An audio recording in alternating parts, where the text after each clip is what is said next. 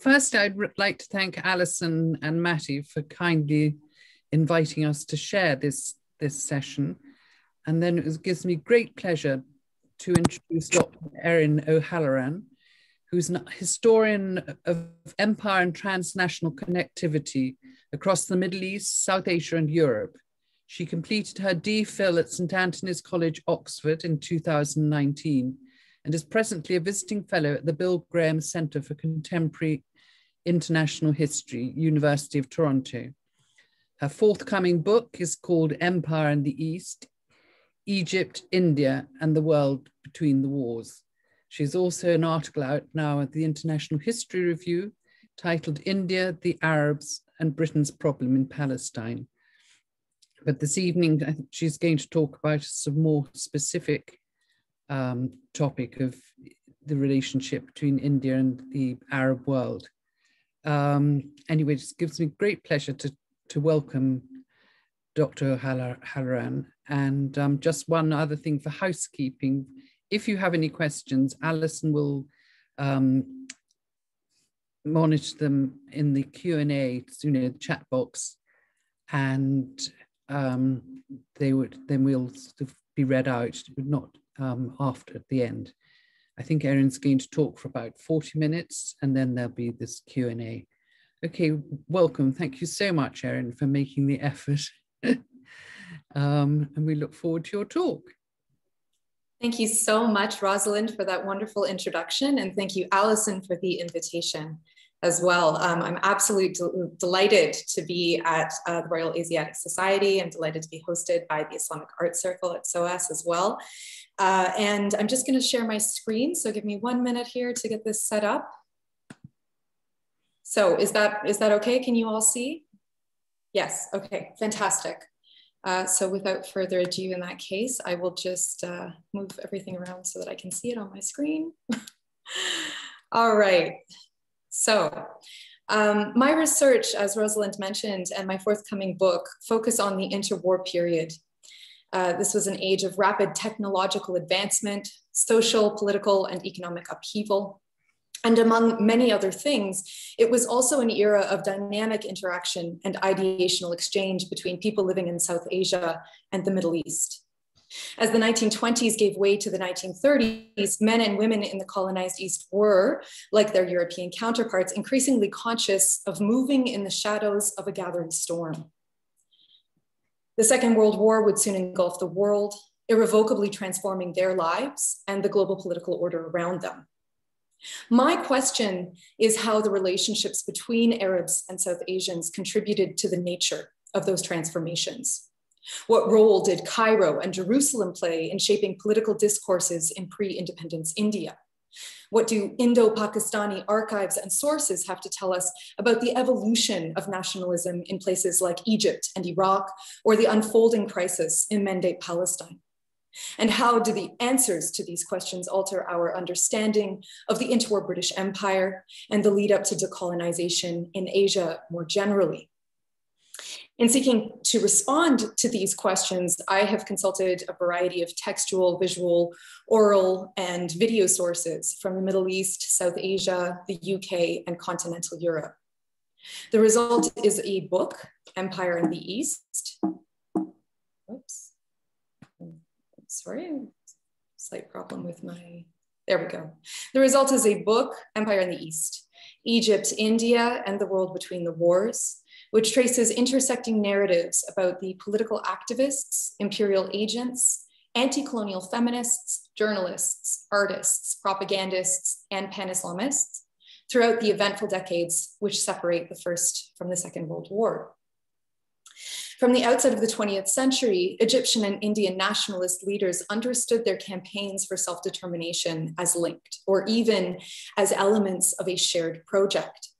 Historians like Michael Goebel and Noor Khan have traced these contacts to the early 1900s, when students and journalists from across the colonized world began encountering one another in cities like Paris, London, and Berlin. During and after World War I, these contacts began to flourish into increasingly complex networks of connection. In my book, I explore these networks from multiple perspectives. For today, however, I'm just going to focus on the impact of the Middle East on the evolution of nationalism, nationalist political strands within India up to the outbreak of the Second World War. So to begin, I'll just briefly recap some of the key outcomes of World War I for the Middle East and India. Of course, the war resulted in the collapse of the Ottoman Empire. Throughout the Levant, the British and French awarded themselves de jure control of former Ottoman territories under the newly established League of Nations system of mandates, including the Palestine Mandate granted to Britain.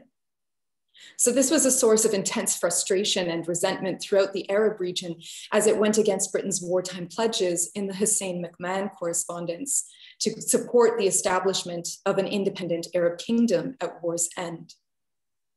But the dissolution of the Ottoman Empire at the hands of the victorious allies was also a source of trauma for Indian Muslims, who had played a crucially important role in the Allied war effort. Many found themselves overcome with remorse at having unwittingly participated in the dismantling of the last great Muslim empire. Their grief was mingled with a profound sense of betrayal. Britain, they charged, had broken its pledge to Indian Muslims to protect the sanctity of Islam's holy places during the war.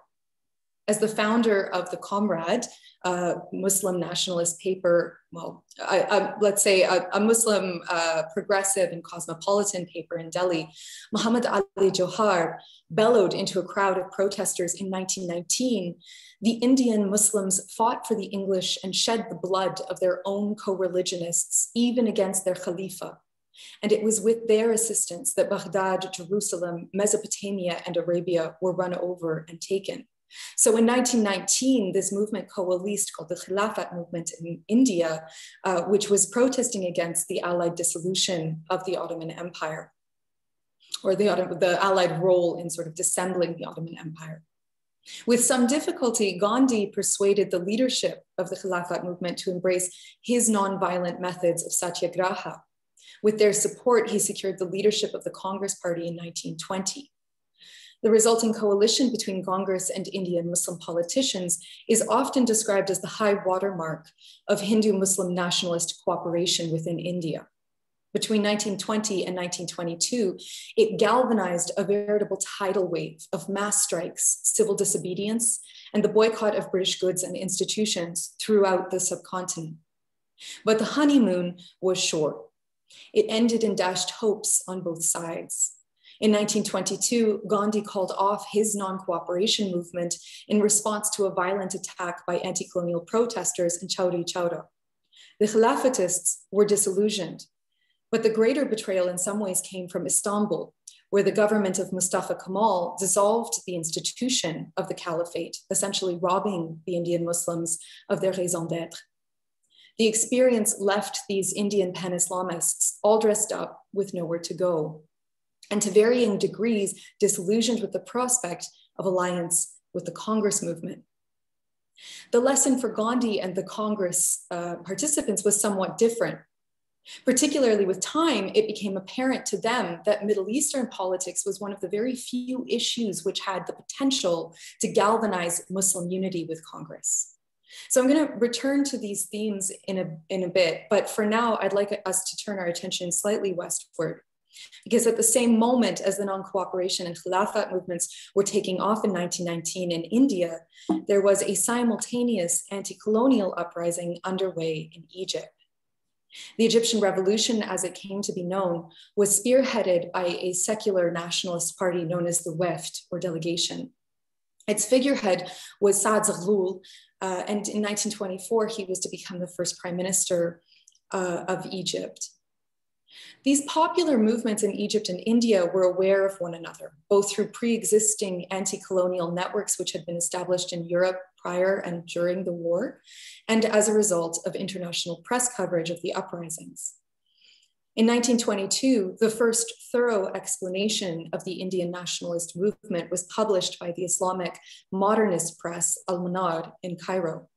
It was an Arabic translation of an English book by Abul Kalam Azad, the Congress leader, and paid special attention to the coalition being built at that time between Gandhi's Satyagraha movement and the Muslim Khilafatists.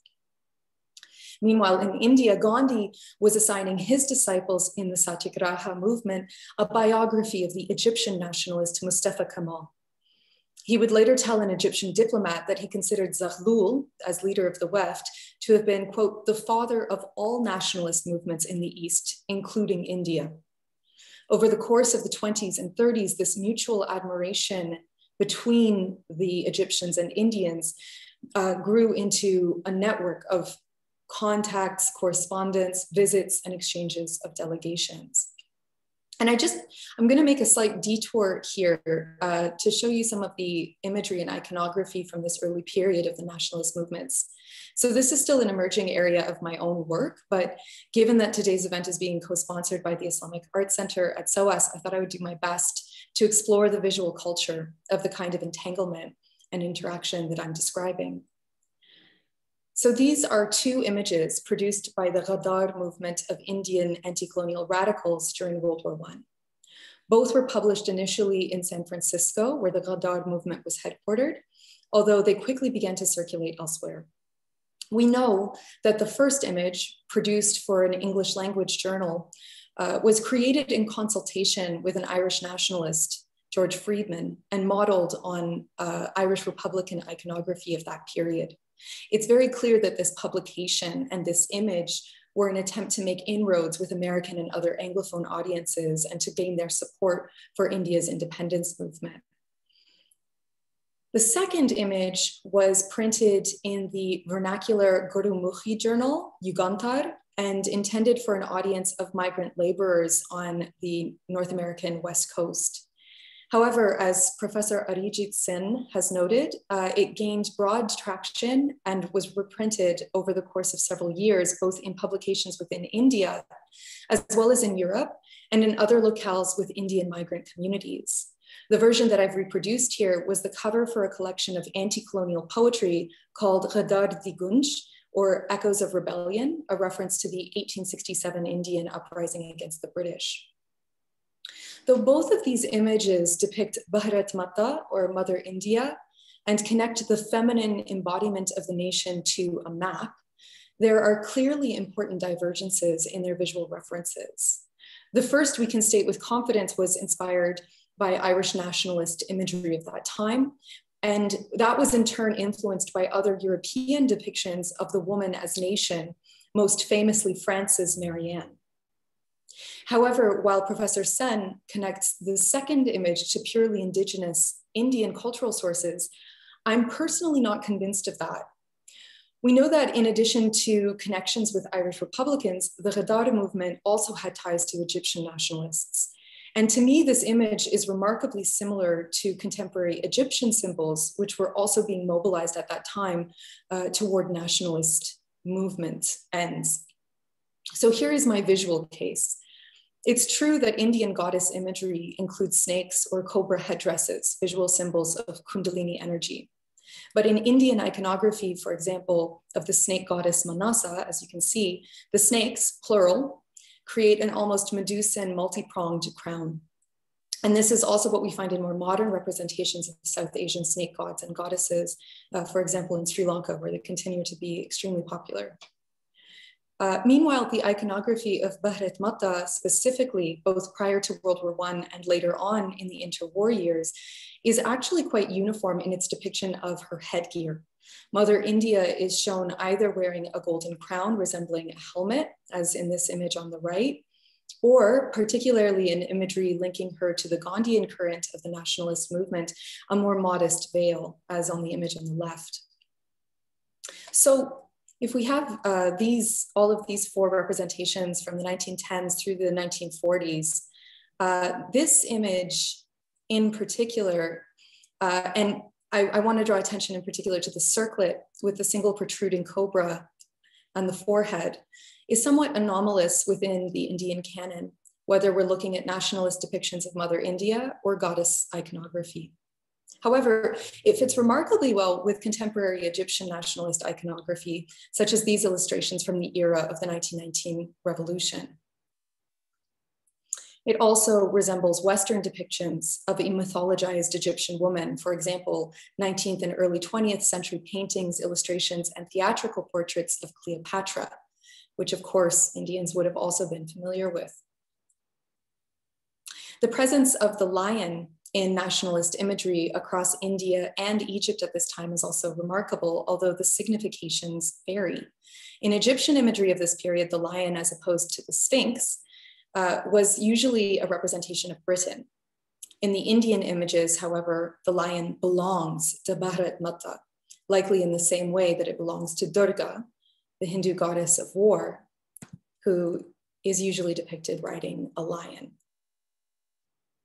So the point that I want to make here is that the cultures of anti-colonialism and nationalism in this era, much like the ideational landscapes from which they were emerging, were both deeply entangled with indigenous cultures, ideas, and mythologies, as well as with the cultures, economies, and mobilities associated with empire and the West.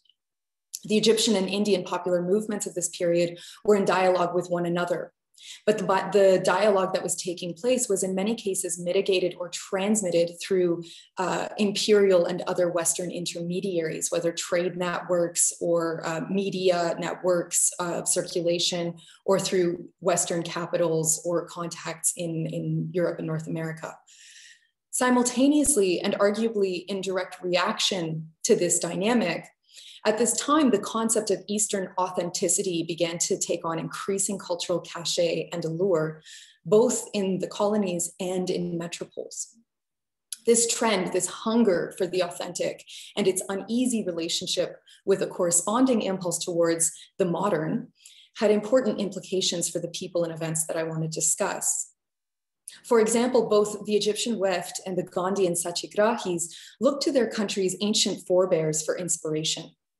However, the idealized visions of the nation which emerged were radically different from one another. As we have seen, the Weft celebrated the glorious legacy of ancient Egypt, a worldly empire ruled by powerful kings and queens, pharaohs. It also embraced many aspects of Western modernity, notably expanded access to education, parliamentary democracy, and modern technology in its bid to restore Egypt to its former glory and ensure a central role on the world stage. This statue, Nehdat Misr, the awakening or renaissance of Egypt by the Egyptian sculptor Mahmoud Mukhtar, was unveiled in the presence of Zaghlul and other members of the Weft in 1927. It shows the mighty Sphinx rising on its haunches as if stirring after a long nap. A peasant woman, her arm wrapped around the Sphinx, lifts the veil off her face and gazes confidently towards the horizon. This sculpture epitomized the self-perception of the Weft and its supporters, who saw their movement as heralding the dawn of a new golden age for Egypt, comparable to the reign of the pharaohs. While hearkening back to this glorious past, the movement also saw itself as pushing the country forward into the modern world, a world which was decidedly ruled by science, reason, and secularism, a world where education and technology would uplift Egypt's peasantry and liberate its women, and a world in which Egypt would once again take its rightful place at the center of the world stage. I'd like to contrast this image with the idealized vision of ancient India evoked by Gandhi, which was a land of simplicity and spiritual purity, unsullied by the corruption and materialism of the West. His political vision, inspired by the Ramayana, emphasized spiritual virtue and devotion. Rather than evoking India's great rulers or innovators of the past, or its warriors for that matter, it was the simple way of life of India's peasants, their very unworldliness, which he held up as a model for the nation. Whereas in Egypt, the nationalists adopted the regal Sphinx and the pyramids, symbols of the pharaohs, Gandhi chose the equally ancient charkha and urged his disciples to use it to make their own clothes. From the beginning then, there were important differences as well as affinities between Egyptian and Indian visions of a post-colonial future. And if you remember those images that I showed you of Bharat Mata, that warrior Bharat Mata with the sword in her hand, is in a sense replaced after World War I And the more that Gandhi's current emerges as sort of like the mainstream movement within Indian nationalism, you see her being replaced with someone much more identifiable as either a goddess or as a mother, so with wearing the veil, for example, in the image of her with Gandhi seated on her lap with the charka. By 1923, Indian and Egyptian feminist activists had also begun to seek out one another's company. A photograph from the 9th Congress of the International Alliance of Women, held in Rome that May, shows Huda Sha'rawi, the Egyptian feminist leader, Sarojini Naidu, the nationalist poet from India, and the national delegations that they led, 10 women in all, standing in an Italian courtyard, arm in arm, intermingled and smiling. As the only 2 delegations from Eastern colonized countries to have attended the conference, the affinity between the women was quite natural. That said, the differing nationalist attitudes towards materialism and modernity are, I think, clearly visible here as well. The Indian delegates are dressed in saris, with few exceptions. They are absent much embellishment and certainly absent any indication of Western dress. By contrast, their Egyptian colleagues wear heeled shoes and stockings, jaunty caps, and tailored ensembles. In their enthusiasm for the current European trends in women's fashion, the Egyptian delegates seemingly mirror the Art Deco movement's corresponding embrace of ancient Egyptian motifs. Despite these differences, the exchange of ideas and the camaraderie between the women was very genuine. Upon her return to Cairo, Huda Sha'rawi drew inspiration from Gandhi's non-cooperation movement to organize her own very successful Egyptian boycott of British goods and services. The friendships between the women in this photograph would deepen over the course of the 1930s and 40s as they continued to correspond with one another, meet at conferences like this one, and even visit one another in their respective homes. So this is sort of a snapshot of the lay of the land in the early to mid 1920s as these networks and connections begin to burgeon.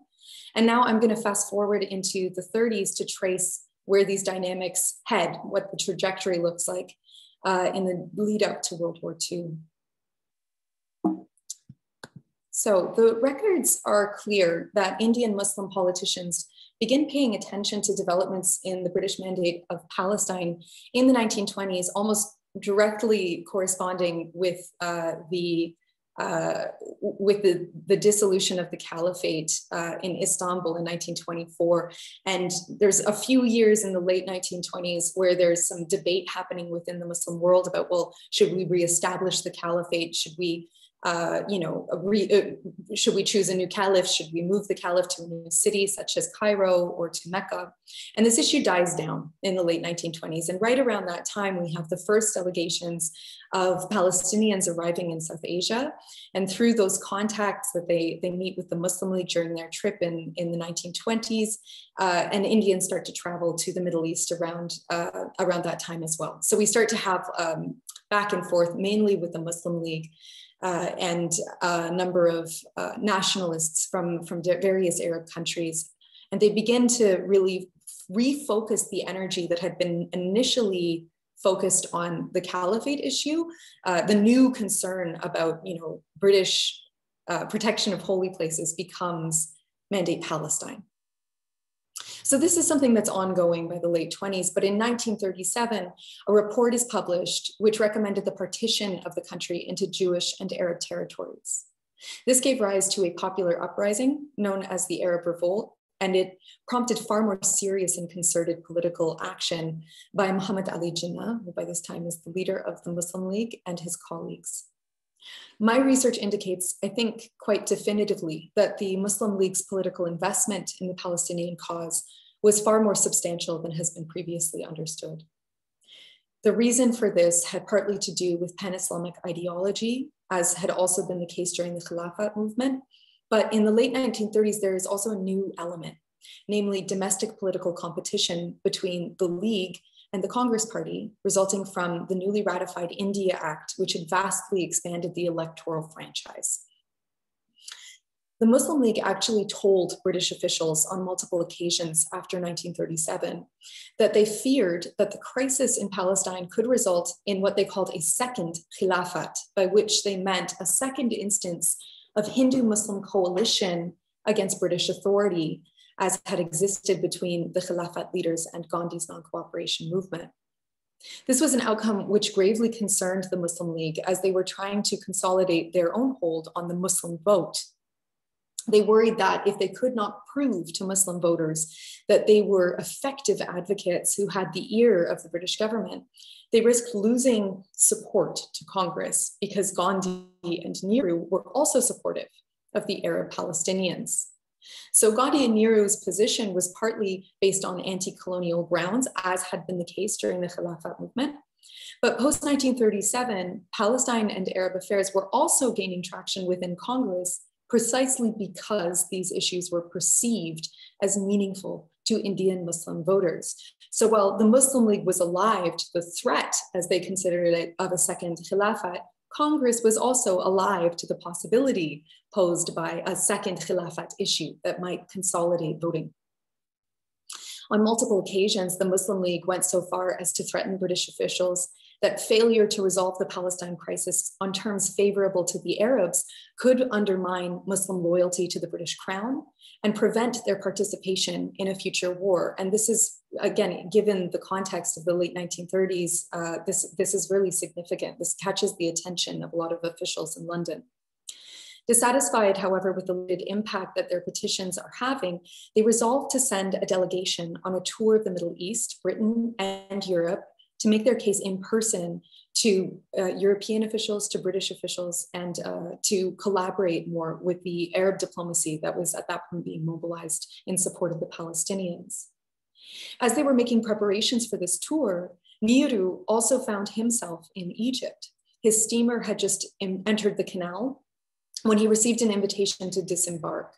The Weft arranged for his transport to Alexandria to meet with party notables, including the former Egyptian Prime Minister Mustafa Nahes and multiple cabinet officials. Their time together was brief, just one day, while Nehru's ship made its way up the Suez Canal.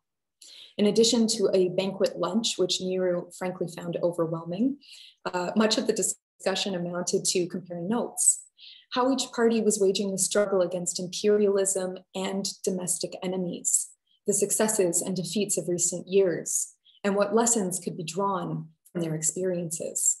Nehru was quite explicit in his criticism of the Weft's failure to organize effectively at the grassroots level among Egypt's peasants and working classes.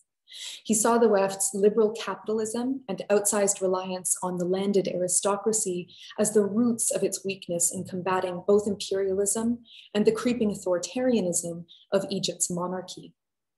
Nevertheless, on a personal level, the two men got on extremely well.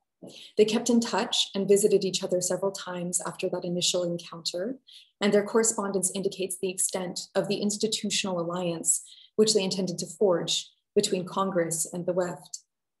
Nehru wrote to Nahes in October of that year that, quote, "There was so much in common between us and our respective national movements that it would be to the great advantage of both of us to cooperate with each other as much as we can." He outlined a comprehensive plan to bring the two parties into closer cooperation and ideological alignment, including the exchange of a weekly newsletter tracking political, economic, social, and cultural developments in Egypt and India, the exchange of formal delegations on a regular basis, for example, to annual Congress meetings, participation by both parties in the same international organizations so as to maintain high-level contacts and influence current events on a global stage, cooperation between their affiliated youth wings, and perhaps from my perspective, most tellingly, the Weft was to support Congress in achieving what Nehru called the unity of the Indian liberation movement, both by serving as an example of an anti-sectarian nationalism and through its alliance with Congress as the mainstream nationalist party in a Muslim majority country. So quite literally, Congress, and particularly Nehru, was eager to show off the Weft as their Muslim best friends, and that basically the Weft was going to work as proof that Congress was a genuinely non-sectarian party. So this, in any case, was how the relationship was intended to work in theory. That theory was to be tested the following spring when a delegation of Weft officials arrived in India as the guests of the National Congress Party. But before we follow them to India, let's catch up with the Muslim League's Palestine delegation, who were at that time also en route to Cairo. So Nehru's visit was in June of 1938. And in October of 1938, we also have a delegation from the Muslim League arriving in Egypt. The announcement of a World Interparliamentary Congress of Arab and Muslim countries for the defense of Palestine provided the ideal launchpad for their journey. Roughly 200 male and female delegates from over a dozen countries descended on the Egyptian capital that October. And to clarify, there were separate conferences for men and women, but they were organized very much in a spirit of collaboration, and they were on consecutive days so that the women could attend the sessions of the men's conference as well. In addition to the countries of the Arab region, there were delegations from Iran, China, Spanish Morocco, Yugoslavia, Turkey, the United States, and India. Among the Indian delegates were two members of Legislative Assembly from India, Chaudhry Khaliquzzaman of the United Provinces and Abdurrahman Siddiqui of Bengal. In their speeches, they claimed to speak for India's 80 million Muslims and warned Britain that should the Palestine issue remain unresolved, it would not be able to rely on the support of world Muslims in the coming European war. And this Congress was held right after the Munich crisis. So the timing was very significant, and the delegates knew exactly what sort of pressure points they were placing on Britain and France at that time. Participation in the Cairo Congress strengthened connections between the Indian delegates and their Egyptian and Arab allies. Upon its completion, Siddiqui and Khaliquzzaman, who from here on I refer to collectively as the MLAs, the members of Legislative Assembly, they were nominated by the other conference delegates to travel to London to make representations to the British government on behalf of the Congress in Cairo. So why were these two Indians nominated out of the hundreds of delegates from across the Arab and Muslim world who were present? I have two thoughts on this. The first is their status as barristers and elected officials may have played a role, but there were many other trained lawyers in attendance and many other members of parliaments. I think it was actually precisely the fact that they were Indian and thus perceived as having a certain intimacy with the institutions of the British Empire and enjoying a status of subjects of the crown. Because the British presence in the Arab region was in many ways informal and in any case relatively new, Arabs did not have access or did not know how to access British channels of government. The MLAs were to prove that, in contrast, they did understand how to work these channels very effectively. When they arrived in London, they were able within a short time to arrange multiple private audiences with British cabinet ministers, for example. When the Cairo Congress on Palestine was announced, Nehru was in London, and he greeted the news with suspicion and dismay. He perceived the overtly Islamic framing of the event as an affront to him and his allies in the West, and a threat to the secular anti-colonial politics they were working to uphold. He was disappointed but unsurprised to learn that the Muslim League had sent a delegation. As I mentioned, Palestine was also important to Nehru, but it was only as important as all of the other similar struggles then underway in places like Spain, China, Abyssinia. Whereas for the Muslim League, Palestine was probably at this point the single most important issue outside of the plight of Indian Muslims themselves. What was true for all of these men, for Nehru and Gandhi, for Jinnah, for Siddiqui and Khaliquzzaman, was that Palestine was becoming another way of talking about domestic politics in India. Thus, while the Muslim League insisted that Palestine was a matter of global Muslim concern, Nehru was adamant that the matter at stake was not religion, but the universal struggle against imperialism. To this end, his speeches and letters from this period called again and again for Jews and Arabs in Palestine to come together to oust the British, thus eliding some of the political realities on the ground in order to come to a neater comparison with the politics of national unity that he was then promoting within India. We can compare this to an encounter that Khaliquzzaman had with Mustafa al-Nahas, the Weft leader in Cairo. So, of course, Nahas and Nehru were becoming firm friends, and Nahas was siding a bit with Nehru in terms of Indian politics. Khaliquzzaman was really disappointed by this, and he said that in his interview with him, during the Cairo conference, Nahas Pasha was singularly ill-informed about the history of the Muslims in India or their differences with the Congress, and applied his experience of life in Egypt to India so literally as to make the Muslim problem of India exactly as the Jewish or Christian problem which Saad Zaghloul Pasha had to face in Egypt, thus completely ignoring the difference in the size of the two countries. So in a sense, we see that the Congress Party, the Weft, and the Muslim League were all reproducing their positions on domestic politics in their attitudes toward external affairs. In the case of the Muslim League specifically, this resulted in an interesting paradox which Faisal Devshi has made, has observed, which is that the League was fighting against the partition of Palestine, where Muslims were in a majority, while campaigning for the partition of India, where of course they were not. From Cairo, the MLAs embarked on a sort of Free Palestine World Tour, conferring with everyone from the Colonial Secretary in London to Mussolini's brother in Milan, to the chairman of the League of Nations in Geneva, to the Mufti of Jerusalem in Beirut, which was the photograph that I used for the poster for this talk. It was an exhausting itinerary. I'd be happy to discuss it in detail in the Q&A, but for now, what I really want to emphasize is the level of political, financial, and emotional investment it demonstrated on the part of these men and of the Muslim League, which was at this time still very much an underdog movement within India without a lot of mainstream support, but it was already projecting itself as a global player abroad. And in my book, I argue that in fact, this tour and the engagement with the problem of Palestine more broadly was a formative experience for the Muslim League in their transition from what we might call a religious interest group or communal group within the context of empire towards seeing themselves as a nation in the making with their own distinct foreign policy. So while all of this is going on across Europe and the Middle East, the Egyptian representatives of the Weft, as I mentioned, were steaming their way towards India. They disembarked on the pier in Bombay on 8th March 1939. Awaiting them was quite the welcome committee, 2 committees to be exact. The INC had erected a large marquee and assembled a crowd of party notables and volunteers to greet their honored guests. Nearby, a smaller party of Muslim League representatives had also gathered to welcome the Egyptians. They were invited and declined to join the Congress members in their tent. For the Weft envoys, it was the beginning of what would be at times an awkward tour of the subcontinent, carried out under the watchful eyes of the Cairo City Police and the Indian Intelligence Bureau.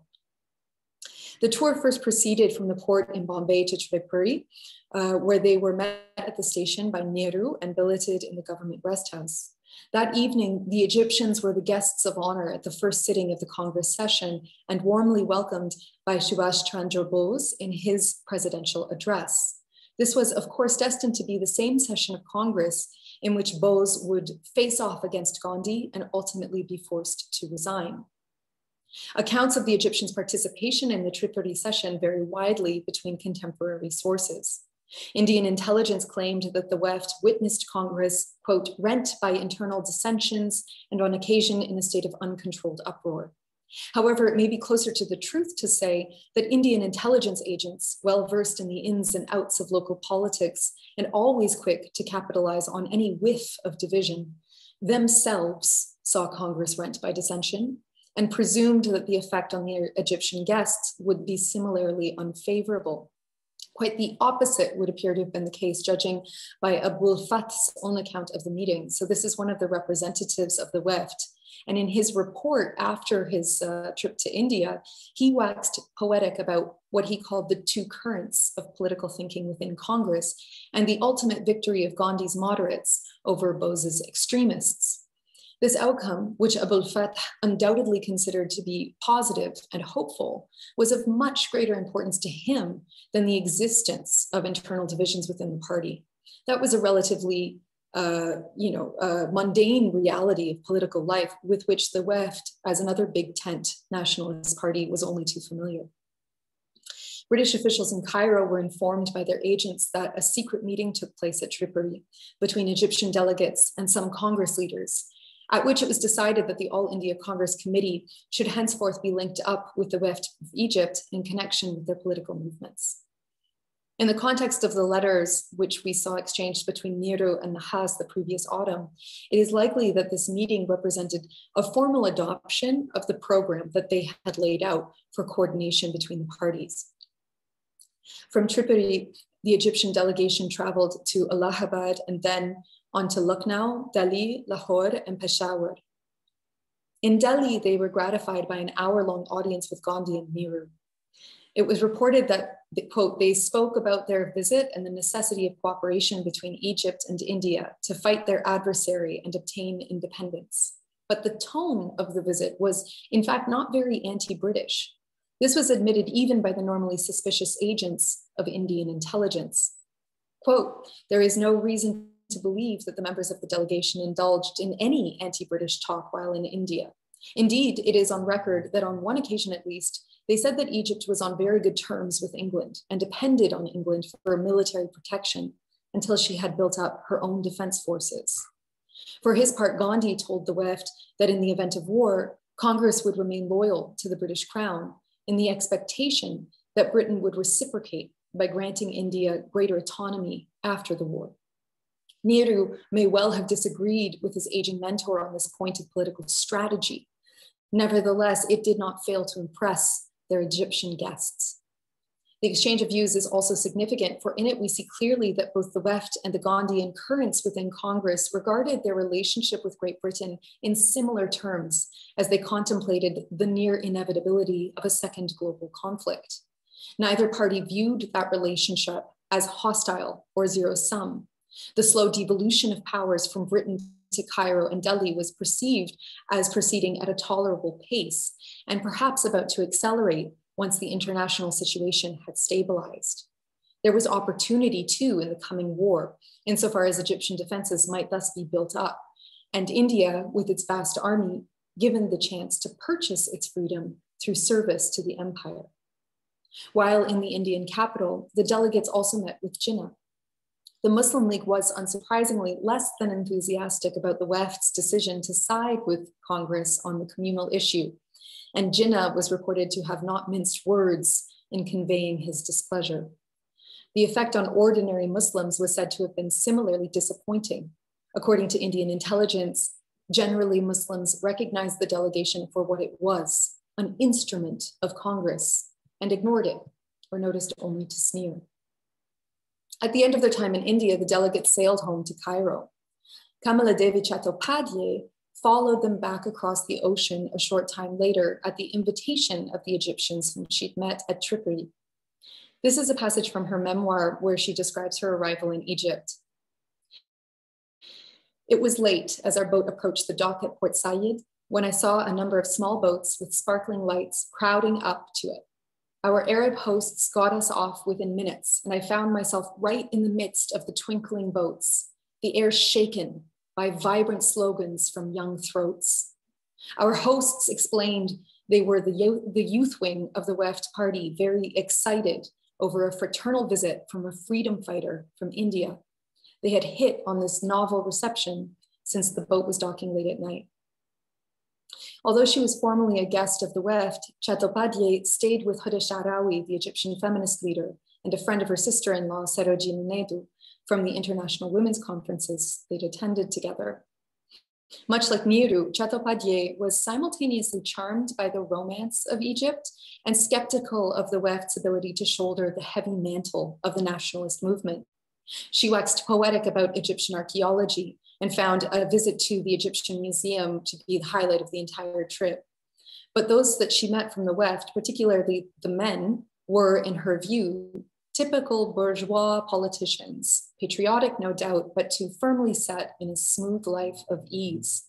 On the other hand, she found genuine pleasure in spending time with her host Huda and the other women of the feminist and nationalist currents in Cairo.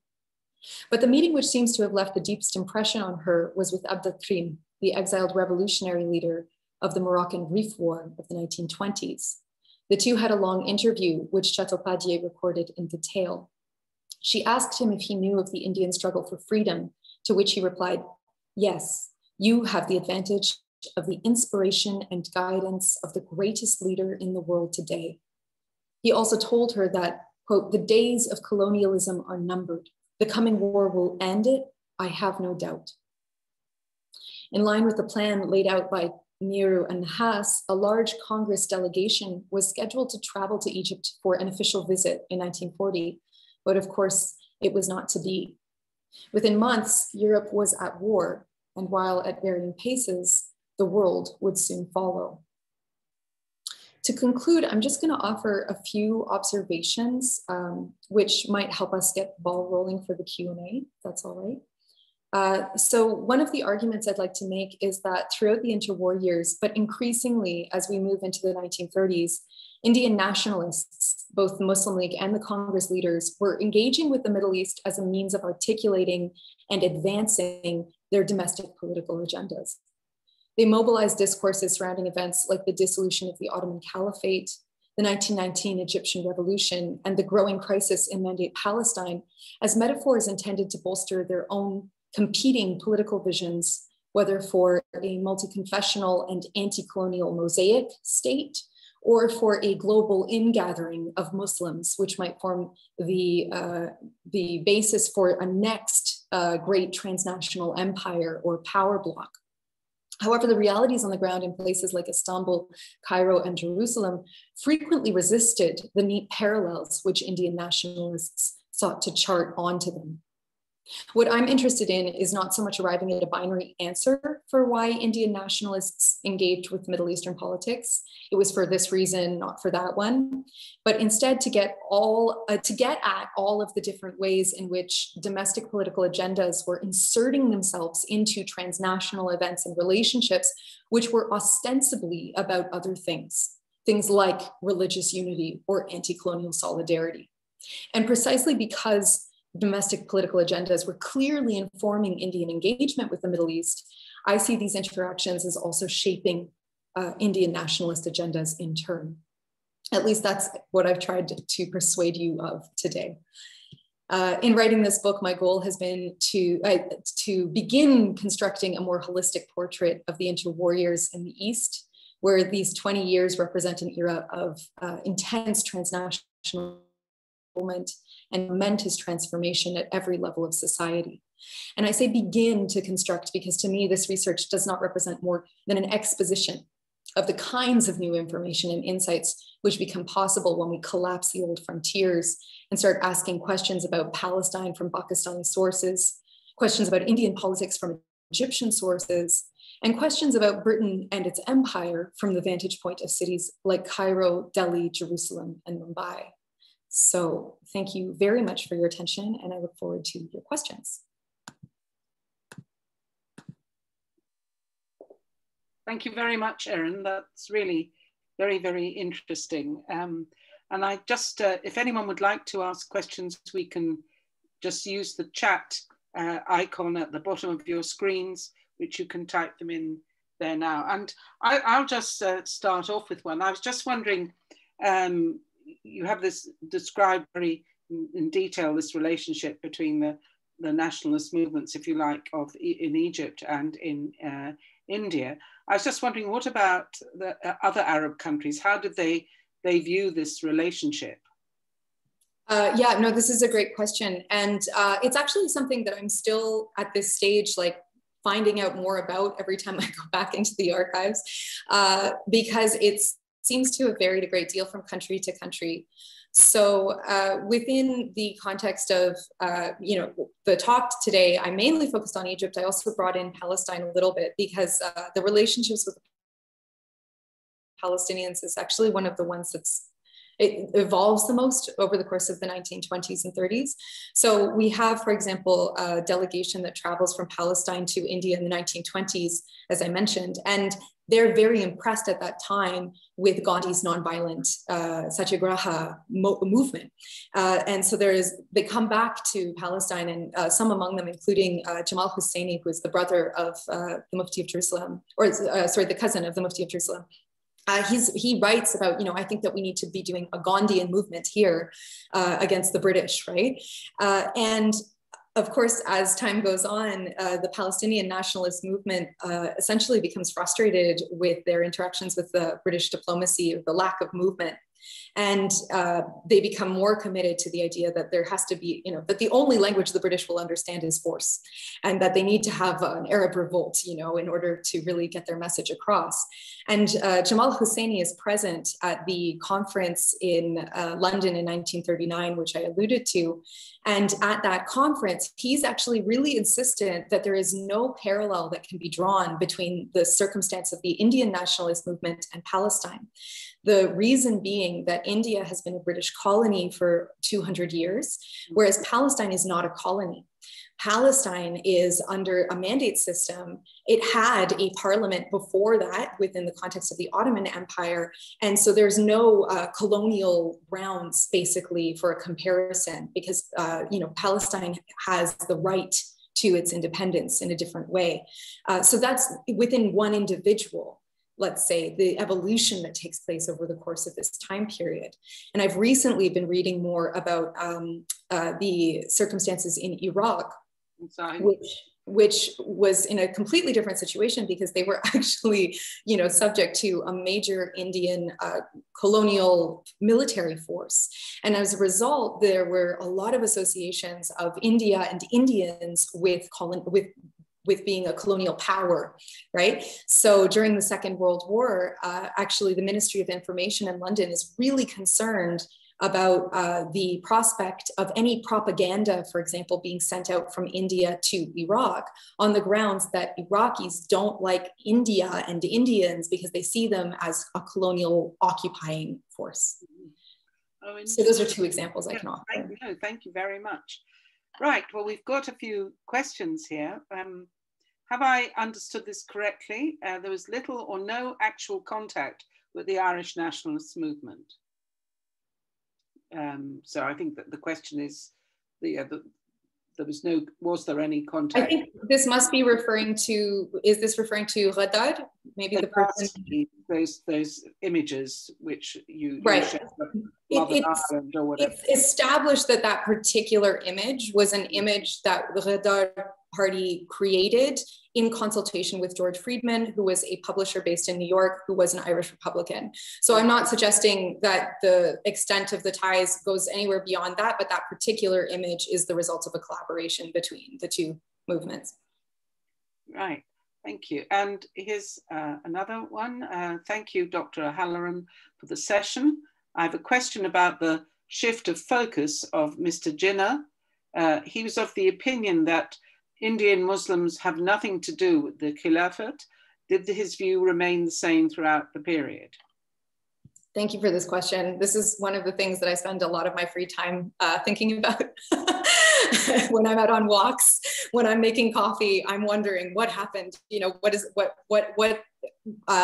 What goes on in Jinnah's mind around the Palestine issue? Because as you rightly point out, Jinnah is absolutely opposed to Khilafat. He breaks with Congress and the Muslim League over the issue of Khilafat because he does not appreciate what he considers to be Gandhi pandering to Indian Muslim religious sentiment, as opposed to conceding real political, concessions to the Indian Muslims as he sees it. So, in a sense, and he has a really good point, that what Gandhi is doing here is operating with Indian Muslims as, well, we can have religious sympathy between the two parties. We support you in your religious claims over the Khilafat, and in exchange for that sympathy, come on board with us and with this movement. But it doesn't result in, for example, any concessions in terms of like fixed seats for Muslims within provincial government, which is one of the concessions that they're asking for at that time. And yet, when we arrive in the 1930s, we see Jinnah, from, to put it crudely, playing the Muslim card with the British. And Jinnah is, of course, a very famously non-observant Muslim himself, right? He's not necessarily one to abstain from alcohol or to pray 5 times a day, but he uses the concept of British concern over Muslim religious sentiment as a real bargaining chip to try and win concessions on Palestine. And the only thing that I can offer is that he's a shrewd politician. And he understands that the Palestine issue has the potential to mobilize support behind his movement. He understands that the alternative to the Muslim League really taking this issue and running with it is potentially Congress again stepping in and dominating the issue in the same way that they were able to mobilize support in the 1920s for Khilafat. So at a point in time where he's really trying to carve out political space for the Muslim League, he sees it as very important that the Muslim League be the party of international Muslim issues, right? Or international Islamic politics. And that he is not above, in a sense, cynically playing this card with the British in order to stoke British concern and maybe mobilize action from the UK. Thank you. Right, we have another question here asking if you could speak more about the development of transnational feminist nationalism. Can a transnational framework help us understand how feminists were often asked to put aside questions of suffrage and equality in favor of national freedom from imperialism? This is really interesting during this period in time. It's something that both the Arab and the Indian feminists come up against, and it's a double-edged sword, because at the same time as within their own countries, they're being asked to, please put the brakes on and wait and be patient because the national issue is more important than the women's issue. They travel to international conferences where they are usually the only women who are not from European and Western countries. And they are told in those fora by the white women that they really need to tone it down about this nationalism and all of these, anti-colonial demands, because this is not a political organization. This is an organization that's focused on women's suffrage. So we really see the position that women in these countries get placed in, where they're, they can't make anybody happy on the international stage. They're too political, they're too anti-colonial, they're too nationalist, and within their own countries, they're too feminist. And this is the origins of what becomes the Third World Women's Movement. This is the origins of a separate feminism that comes out of the post-colonial context. It begins with the incredible frustration that these women are feeling in the 1920s and 30s over, the inability to make either other women or their menfolk within the colonial situation understand that these issues must be dealt with in a intersectional way. So I think that actually the story about these women is one of the most compelling stories about intersectionality that we can tell. No, absolutely, yes, absolutely. And there's I have another question. I think you really perhaps you could just summarize this. This question asks if you can share the rationale behind Gandhi's support for the Khilafat movement that you've found in your research. Well, you sort of outlined that in your talk, but perhaps you could just encapsulate it in a few sentences. Yeah, I think what I want to say about Gandhi's motivations is that it really dovetailed with the motivations of people like, for example, the Ali brothers, who were very instrumental in the Khilafat movement. And so essentially, whether you're looking at it from the perspective of Gandhi and Congress or from the leadership of the Khilafat movement, they're both really coming at nationalist anti-colonial politics from a perspective of religious and spiritual conviction.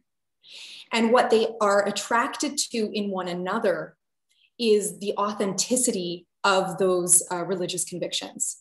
That Gandhi sees liberation in India as something that is impossible without a spiritual revolution within each individual, really, and without, and that's what Satyagraha is all about. It's about mobilizing the interior spiritual transformation towards, a project that will ultimately liberate the nation. And so he sees liberation of the soul and liberation of the country as linked. And that is also the perspective that the Khilafat movement is taking. They see that with the dissolution of the caliphate in the Muslim world, that this is a loss of a spiritual center for Muslims, and it's a result. It's a loss of political potential. That it's a loss of political power, and so they're both really attracted to the sincerity of one another's convictions. Gandhi apparently was attractive to the Ali brothers because he was somebody who wasn't afraid of throwing his body into the melee. He wasn't going to be cowed. He wasn't going to shy away because he wasn't afraid of physical violence, right? Because his conviction, his spiritual conviction was so strong. And similarly, Gandhi saw the Ali brothers, who had spent the whole of World War I in prison on charges of sedition, as proof of their kind of bona fides, right? That these were people that had really strong faith. So the content of those beliefs, the fact that they were Muslim or Hindu, wasn't as interesting or important to them as the sincerity of those beliefs. Thank you. Well, I think that's it. I have one last question, and that is, when is your book coming out? Whatever I say, I'm going to add inshallah to the end of it. But, it's still in revisions and everything, so it's going to be a little while. But I'm hopeful for 2022, and I'll certainly let you know when I have a firmer date. Well, thank you very, very much. We really appreciate you giving this talk to us, and also I hope that it gets a little bit warmer where you are in Toronto. That's very kind of you. And there's a lot of nice comments on the chat, which I think Matty can print off and send for you. Okay, thank you very much, Erin. Thank you for having me. Thank you very much, everybody, for attending. And good evening, and wherever you are. Some of you may not be evening, because I think Erin, it must be the afternoon, is it not? Late afternoon where you are. That's right. Yeah. Time for lunch. Time for lunch. Okay. All right. So thank you very much. And Rosalind, would you like to? Yes. No, I'd just like to say that was absolutely fascinating, because it's a period that you don't hear so much about.